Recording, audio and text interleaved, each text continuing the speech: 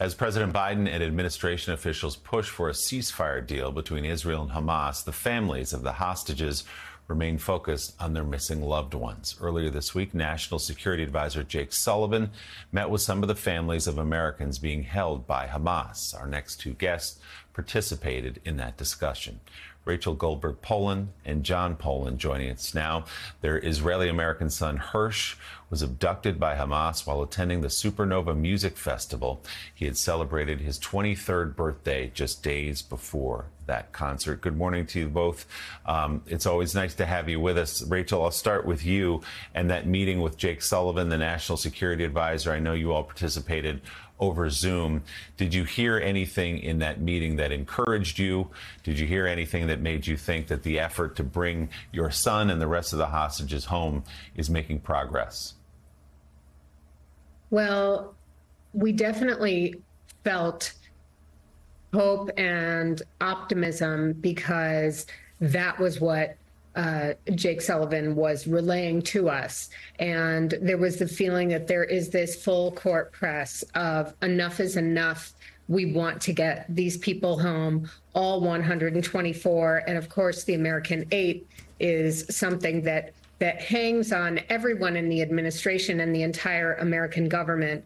And he felt confident that the right people were going back to the region. We know that Brett McGurk and Director Bill Burns were shortly after the conversation were already on their way back to the region, which was hopeful for all of us. At the end of the day, though, we know that whether you have these extremely seasoned negotiators, diplomats, experts, aides doing all that they're doing, the final outcome is going to come from two men only deciding. And that, I think, is what is so painfully torturous about this. John, today marks 8 months, as you know, since October 7th, since Hersh was abducted. When you sit in that meeting with Jake Sullivan, when you speak, as you all have been for 8 months now, to officials inside the U.S. government, what do they say today about the best hope to get the hostages? Is it a deal? Is it a rescue mission? What sounds most promising to you and to the people trying to pull this off? Yeah, the good news is the focus, and that is everybody believes the best possible way to do this is through a deal. The bad news is we've been hearing that for most of the last 8 months, and as you know, we're not there yet. I think what President Biden did last Friday night was brave and courageous, and we applaud him. He took a negotiation that was kind of stuck in neutral, maybe even sometimes in reverse, and in one fell swoop, it's like he pushed it into third gear. Now we need to keep the momentum going, and as Rachel said, there are all the right people in the region. We need to push on the leaders of Israel, the leaders of Hamas, and have them buy into what all of the mediators are pushing. It's a deal that has to get done because the Israeli people are suffering, our hostages are suffering, innocent Gazan civilians are suffering, and 8 months is 8 months too many. Rachel, you've been through many of these meetings now with American officials, and you've been through a lot of ups and downs. How are you and John managing to kind of temper your own emotions and exhaustion, your sleep, your food, when you're faced now with another prospect that maybe there is reason to be a little bit more optimistic given this latest push? Well, every morning we get up and we look at each other and say, hope is mandatory. And we try our very best to struggle through another day of elegant, intense torment. And it is absolutely not easy. We are broken and suffering, and yet we have no choice. There is no choice but to keep running. And we're not just running, we're sprinting. This is what all of the hostage families are doing. We just have no choice but to keep full speed ahead, trying every single thing we possibly can do.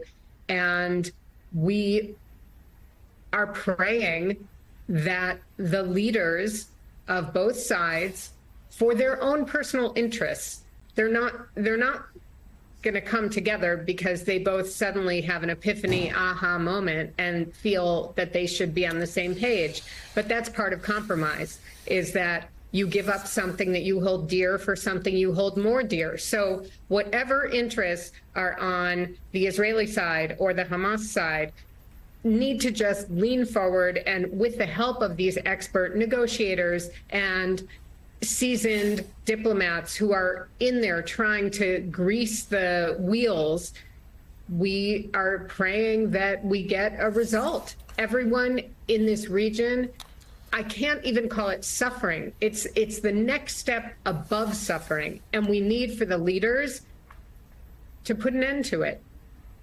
So, John, one of those leaders, Prime Minister Netanyahu, it has now been finalized. He's going to be coming to Washington, addressing Congress on July 24th. What do you make of that invitation, and what do you hope to hear from him that day? Well, July 24th to us feels like an eternity away. We are obviously hoping that by July 24th, all of the hostages are back home. The region is on a path forward. And I would be thrilled if Prime Minister Netanyahu can show up and give a variation of a victory speech. I want nothing more than that. And by the way, I'm also okay with Yahya Sinwar on the other side giving his people a victory speech. If that's what it takes to get this done, let's get it done. A lot can happen between now and July 24th, and we're hopeful. We all hope to. 8 months, as you said, is far too long. Hersh is 23 years old. We all saw him in that video back in April. We cannot wait to see him back home with you. Rachel Goldberg-Polin, John Polin, thank you as always for using your voices and being here with us today. We really appreciate it. Thank you for having us. Your voice.